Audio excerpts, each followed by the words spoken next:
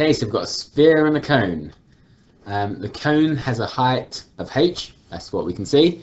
The radius of the cone is 3 times the radius of the sphere. So if this has got a radius of r, this has got a radius of 3 times as much. So 3 r's, 3r. Given the volume of the sphere is equal to the volume of the cone. So again, we've got the formula page to help us here. So we know the volume of a sphere. Volume of sphere, we can copy this straight from the formula page. 4 over 3 pi r cubed. And we know the volume of the cone is 1/3 pi r squared h. R in the case of the cone is 3r, r in the case here, so we can leave this one as it is. And for this one, r is actually 3r. So the radius is 3r. So volume is 1/3 pi 3r squared, all squared, times h.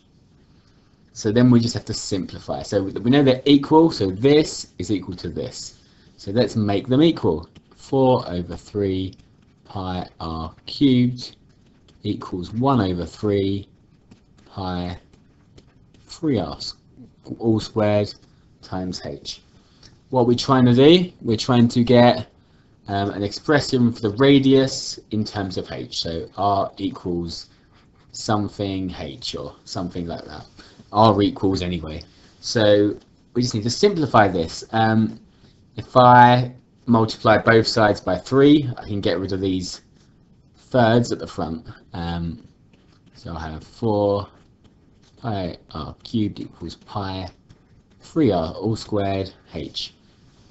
I can divide both sides by pi, so that will just disappear.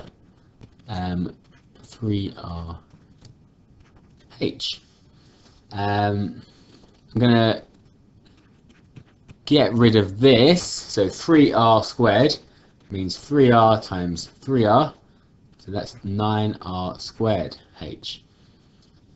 Divide through by r squared, so this will go from here, it's going to be 4r equals 9h, and I want r equals something, so all I've got to do is divide by 4.